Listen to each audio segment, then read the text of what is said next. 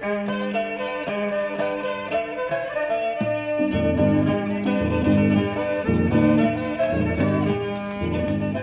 time will come when with elation you will greet yourself arriving at your own door, in your own mirror, and each will smile at the other's welcome and say, "Sit here, eat."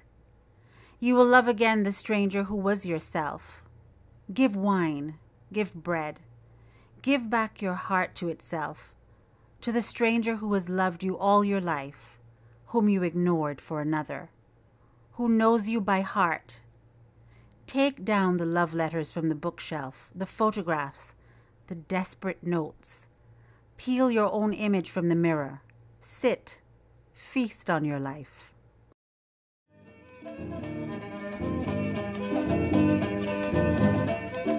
"30 years, 10,957 days, 262,968 hours, 3 decades of work, 3 decades of preserving, stimulating, and celebrating Cayman's heritage, arts, and culture by the Cayman National Cultural Foundation.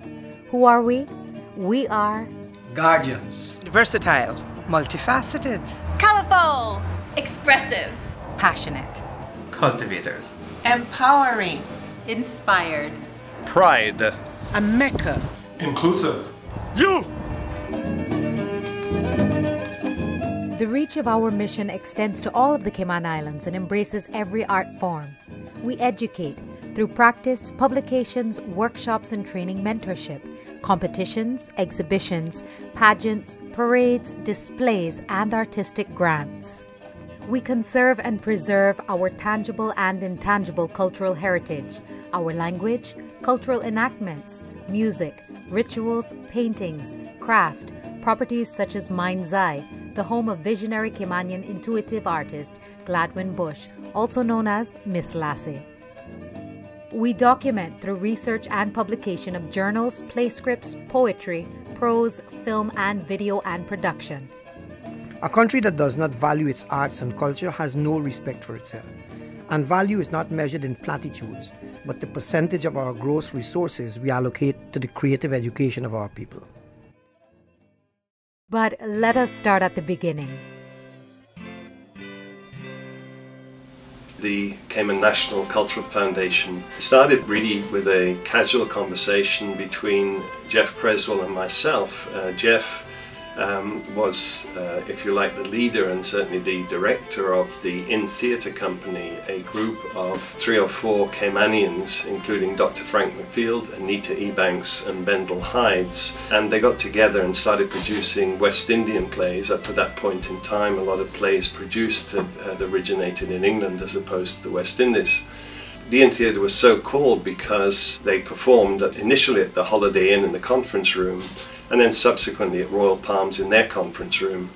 And Jeff said to me, we've had somebody approach us to say that they're willing to build a theatre for us and we want to know how much it would cost. Jeff had identified Mrs. Harkwell as being a benefactress to provide the land and also the funds to build the theatre. The studio theatre, now being complete, needed to be owned by an entity at Mrs. Harkwell's bequest that belonged to the people of the Cayman Islands. So in October 1984, the Cayman National Cultural Foundation was formed and the In Theatre Company changed their name to the Cayman National Theatre Company. After 3 years of construction beginning in 1983, the F.J. Harkwell Cultural Center was officially opened with a week-long celebration in December 1986 with a production of The Sound of Music. In 1989, CNCF recruited award-winning actor, director, designer Henry Muttoo to help the organization creatively refocus on its mission. The team immediately set about recontextualizing its role, seeing it as one that, above all else, must pioneer the type and level of cultural thinking that will assist Caymanians to achieve cultural and creative self-actualization. I think what the importance of the foundation, we have to be here. We have to remain here to see to it that the host culture, those traditions, those reenactments, those enactments, whatever they were that made Cayman before a whole lot of the influx of other people. I think those things need to be looked at, they need to be preserved, and they need to find their place at the center of any emerging culture that is going to happen.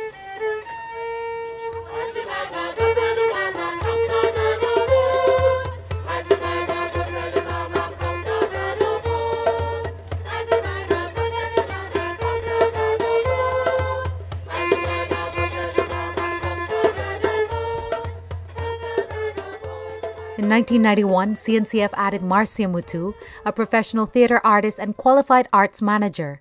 Together with the oversight of the CNCF board and the invaluable contribution of talented and hardworking staff, volunteers and sponsors, CNCF has managed to build an enviable artistic legacy for Caymanians to build on. We want to hear from people. We need their involvement.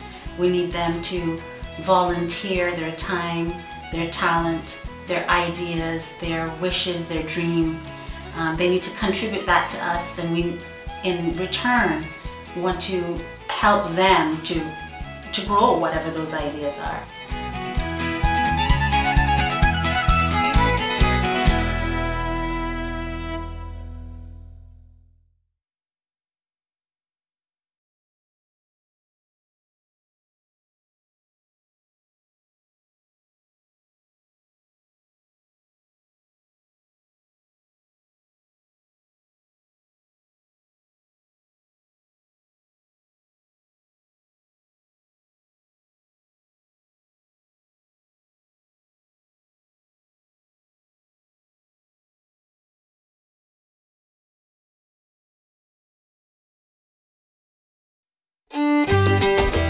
CNCF has diligently followed its mission, initiating creative projects that, over the years, have put heritage, culture, and the arts at the very center of the national consciousness.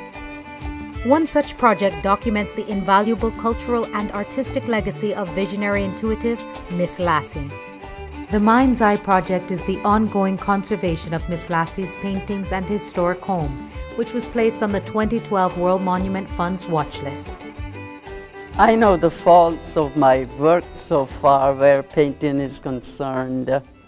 I do not make the nose of my faces like the nose of the human, but I paint it as it appears before my mind's eye. It's not of some off-site layout. Whatever it is, I paint it as I see it, whether it's wrong or whether it's right. There are only a handful of such artists whose spirits are so deeply interwoven with their homelands. Miss Lassie is your great treasure, and one that can give back honor and respect to Cayman culture in a way that enchants visitors and native Caymanians for many generations to come. We haven't really looked into the real significance of the kind of legacy that Miss Lassie has left us, and it's really very difficult to express how important it is to kind of quantify that legacy. I salute and praise your resolve to preserve and to treasure Miss Lassie's creative legacy for future generations. In doing so, you have protected what will surely be an oasis for folk and visionary art lovers worldwide, and underscored your value of a true daughter of Cayman. This act will also send a very positive and empowering message to young Caymanian people who struggle to search for their own creative voice. Since 2001, CNCF has published the Cayman Islands Arts and Culture Journal, Foundation, appropriately named because that is exactly what arts and culture are to a society, a foundation. Musical recordings by Radley Gourzong and the Happy Boys, Aunt Julia Hides, Northside Kitchen Band, and Cayman's country music crooner Roy Bodden all celebrate the Caymanian music traditions that are important elements of our culture.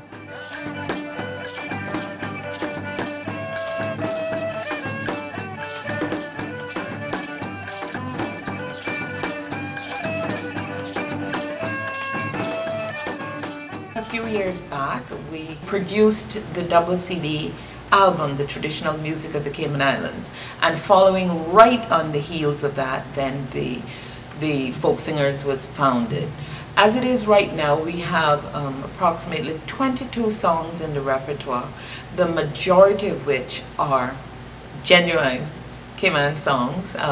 I'm pleased to be a part of that. I'm pleased to be a part of the movement that says we're bringing Cayman's culture and our songs and our spoken word, our oral history, our traditions. I'm pleased to be a part of that. We're bringing it out now into the forefront where all can see and enjoy.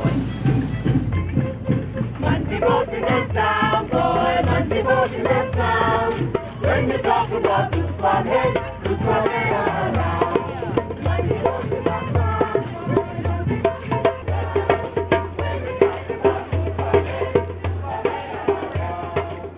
Our many productions include stage plays, and the popular pair, Gimme Story, the International Storytelling Festival of the Cayman Islands, and Rundown. I listen to that show. I don't hear him agreeing with everybody. You can't hear nothing. Because all day long you locked up and made that house come today, the chips and watermelon soda. CNCF nurtures young talent through its education programs such as Young at Arts. The next generation are our key to continuing Cayman traditions and culture.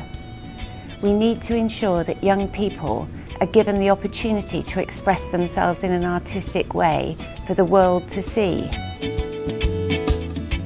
Every CNCF program has an opportunity for youth to get involved. We also have some very specific youth-oriented programs. Young at Arts is actually the umbrella that covers all of our youth programming. We also have the Summer Arts Camp, and it's kind of like an introduction to the arts, and also it is a program that focuses a lot on Caymanian heritage. Another program that falls under Young at Arts is Young Image Makers. We have anywhere from 45 to 75 films entered each year into the program, and we always select our top 20, and that are eventually premiered.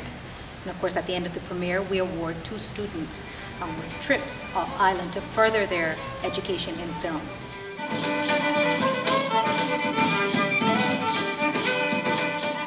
K-Fest is the Cayman Islands National Festival of the Arts. We've been doing it since 1995, and it is certainly the most inclusive arts festival in Cayman Islands. Now, this year K-Fest is in 3 parts: the National Arts and Culture Awards, and of course then there's Dress for Culture and Red Sky at Night.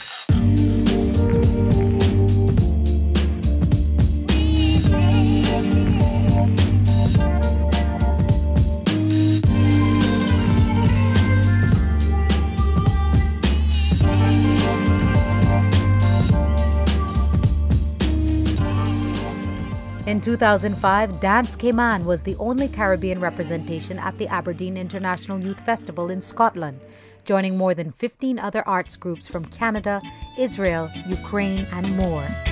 In 2007, CNCF was named the local coordinator of the Traveling Caribbean Film Showcase. It selects works in their original language for distribution across all the countries of the region, and for the past 7 years, CNCF has screened TCFS selections here. Additionally, the Cultural Foundation offers its grants for the arts for individuals, groups, and organizations to help further their development. Through our Arts and Culture Awards, we recognize those who attain a high level of excellence in their artistic discipline and contribute to the arts, culture, and heritage of the Cayman Islands. Part of understanding who we are today is understanding who we were, where we came from.